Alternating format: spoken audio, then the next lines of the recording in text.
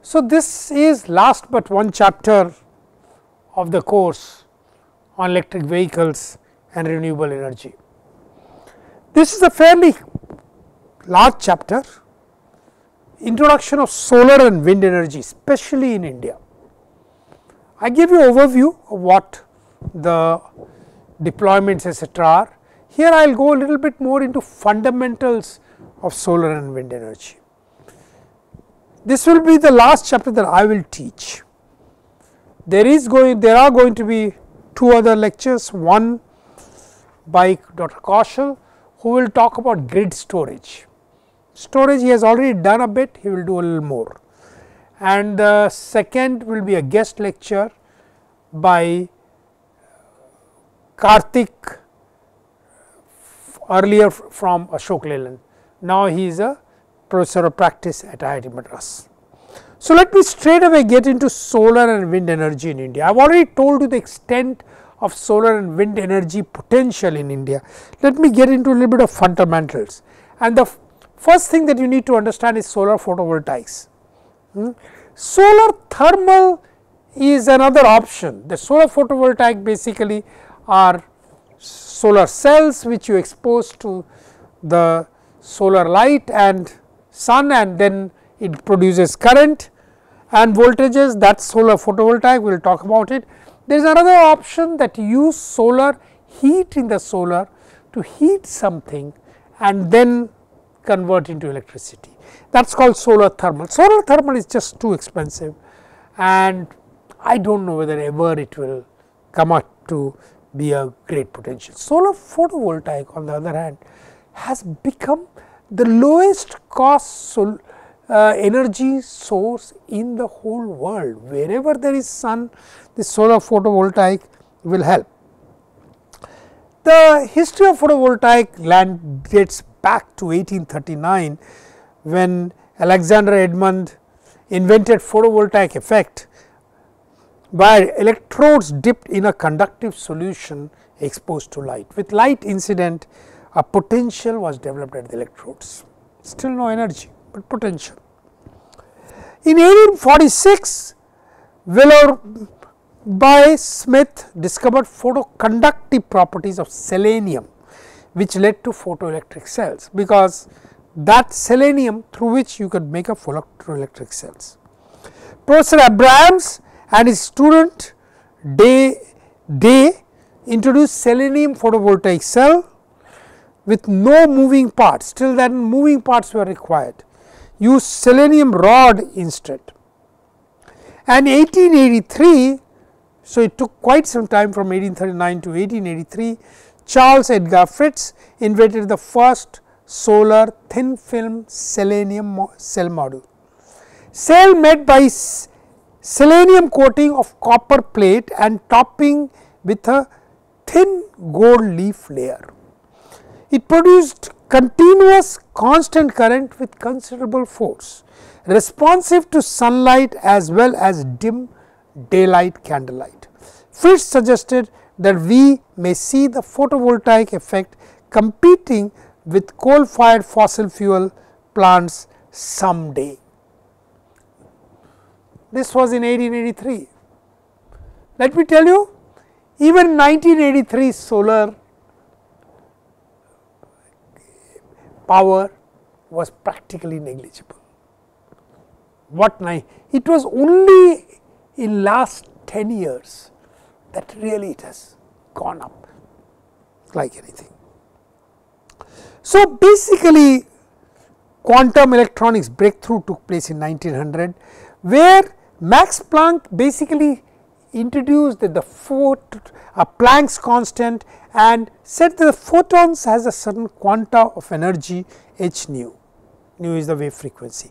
This basically said this much, each solar quanta solar photon will give rise to this much of electricity. How much are we able to capture, etc., has to be seen. And 1905, Albert Einstein introduced light quanta called photons. Following that, the energy is quantized, provided an understandable explanation of photovoltaic effect and its working through semiconductive materials, good framework to all previous finding. So, when the sunlight or any other light is incident upon the cell material surface, the electrons present in the valence bond absorb energy and being excited jump to the conduction band and become free and travel. The diffusion of these electrons from one material to another material causes flow of current, thus converting light into electricity. This is the photovoltaic effect, and this is what was happening, and the photovoltaic effect became this. It was much later 1933 that Gondal-Low introduced copper cuprous oxide photovoltaic cell along with manufacturing technique. And 1941 Ohl filed the first patent on silicon solar cell. Important landmark, efficiency is 1%. Now, I talked about what is efficiency of 1%. 1% of the light falling onto this got converted to electricity, electric power. 99% remained as heat and light are good reflected and all that, only 1% did that. And this happened in 1941. 1954 Chapman D. M. Fuller reached efficiency of 6%, and now this is the first time you can start seeing, oh, now we can use it. So, adopted by Bell Labs and production of cells had started, and then the first usage of this was in space, because in space when rockets etc. go, if you want to produce electricity, this became the easiest, well, even if it was a 6% efficiency. Today 18 to 20% is more very common, 22% is fairly common, and there are experimental cells with efficiency as high up as 50%. Okay. So, that is what exists. Now, if I look at India, India has a vast, endowed with vast solar energy potential, about 5,000 trillion kilowatt hour per year energy incident on land's area, 5,000 trillion kilowatt hour. So, even if you take 20% efficiency, you are talking about 1,000 trillion kilowatt hour. The other part is distributed throughout the country, it is not concentrated, it is there in urban, rural, every area, and basically you get 4 to 7 kilowatt hours per square meter per day. That is the incident energy, 4 to 7 kilowatt hour per square meter per day. 4 when it is cloudy or not very good day like today, 7 when you have real good sun shining, and it is the most secure, anything can happen. So, sun is there, and so it is always be there. All that you need is just a photovoltaic cell panel, and you suddenly start getting energy and tapping and converting to electricity. So, even in face of all disaster, solar stays and solar power stays. As I told you, solar cell efficiency is percentage of energy incident on solar which gets converted to electric. 17% basically mean 6 square meter will convert equal to solar installation of 1 square meter. So, if you have say 7 kilowatt hour of energy falling onto a solar panel and it is a 17% efficiency and with a 6 square meter 2 by 3 meters, then you will be able to get 7 kilowatt hour of electricity at that time. For 5 kilowatt hour energy incident per square meter, 6 square meter will produce 5 kilowatt hour. Now, this is where it is 17%. If it is a 20%, then you need smaller amount of solar cells, because 5 square meter will produce 5 kilowatt hour a day. You do not need 6 square meter. So, energy produced per kilowatt hour of photovoltaic 17% would be about 1400 to 1700 watt hour per year. This is the, if I take the full year, there are cloudy days, sunny days, rainy days, very little sun. So, in most parts of India, you will see with 17% efficiency, you will see 1400 on the lower end, 1700 watt hour per per year. This is 1 watt of solar. So, if you have a kilowatt, you will produce 1400 kilowatt hour. What does a kilowatt? Kilowatt for 1 hour, that is a unit of electricity, that is what is going to produce. If instead of 17 you get it 20%, you can multiply 20 by 17. Remember, efficiency just means the land area used. If you have a higher efficiency, you require less area. If you have a lower efficiency, you require larger area. It does not mean that the energy goes away. Energy has heat. Sun, if it does not give heat, the whole world will die. So, I mean, solar panel has a huge sun energy is used for everything. The life comes, every tree grows due to sun energy. So, yes, we can tap part of the energy, and the part of the energy that we can tap and convert to electricity is efficiency. It does not mean that it is a bad panel. Sure, if I can get 25% efficiency, I need only 4 square meter for getting equivalent to solar insolation on 1 square meter. And we are getting close to 25%, 22% is now quite common. So, for example, if you buy a solar panel of 125 watt peak, implies that a maximum of 125 watt will be produced.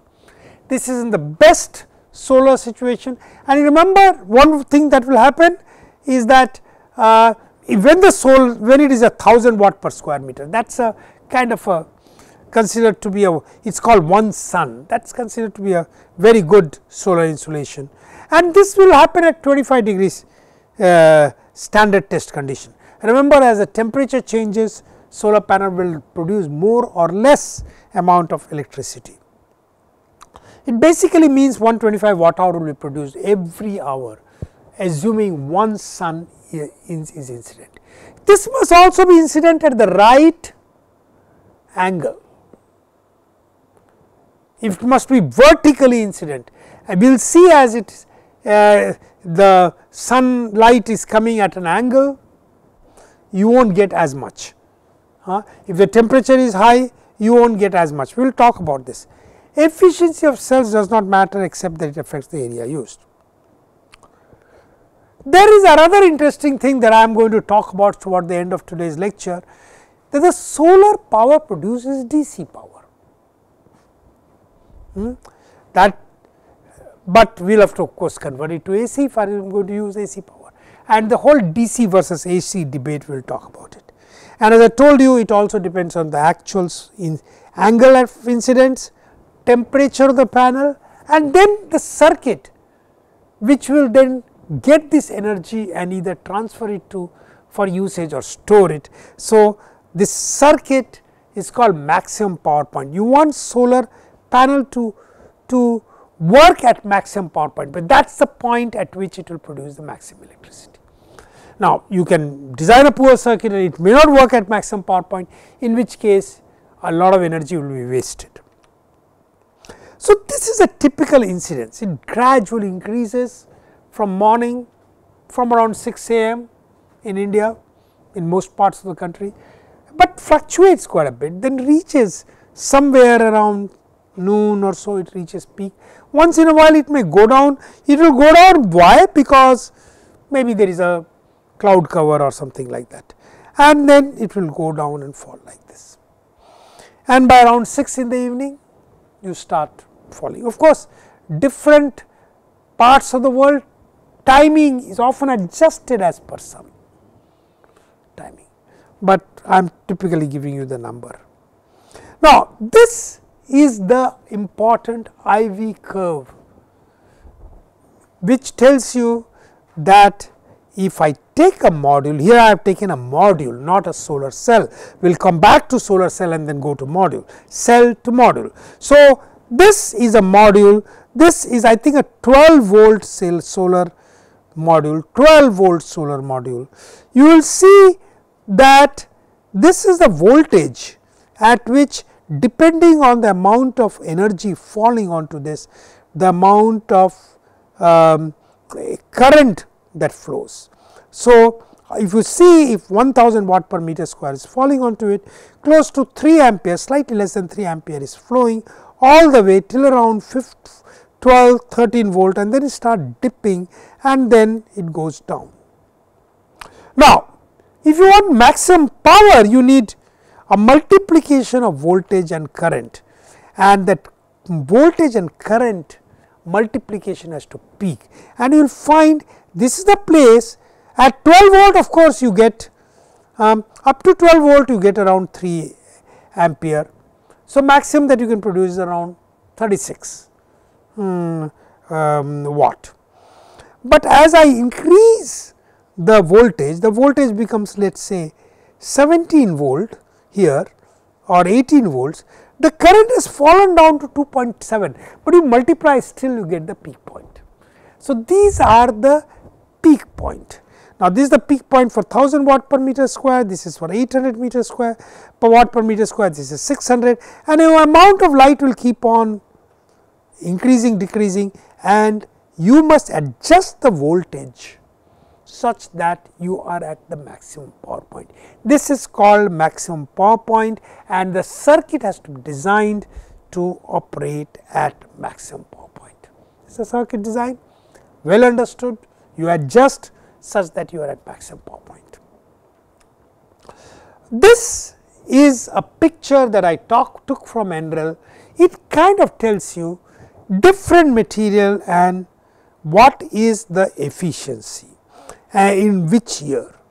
So, if you see all the way from 1975, where solar panel cells were 1-2%, they were 6 to 8%, very expensive, these were very expensive, and then you gradually see the efficiency going up, and most of them have gone up to 20-22%. There are cells which go higher, they will be very, very expensive, as I told you. This is a slightly dated chart, but so it gives you numbers till around 2016, 17, 18 or till around 2015. If you see, there is already 46% in by 2015, but the cells which were commonly used were more like at that time 13-14%. First Solar was one company, and there were others which were being used. These were just about coming up, this green color light was just coming up, and this is the thing that was, this is the time when solar cell research was going on at University of Maine. This is the place where I did my PhD. So, some of the early breakthrough had taken place by Professor Kazmaski. I did not work with him on this, but today then it has gone up to around 17-18%, and today it has gone higher, and there are of course cells, they are expensive cells which are much higher efficiency. And today solar panels are available all kinds, it is used in rockets quite a bit, used in rural homes, it is foldable, you put it on street lights, water pumps and homes. So, all over it is used, and of course, here you see a very, very interesting thing where a concentrated solar lens is done, and then there is a solar panel, and you are using it to cook in Africa. So, this was my first chapter, and there is an assignment question, very simple assignment, you need to do this.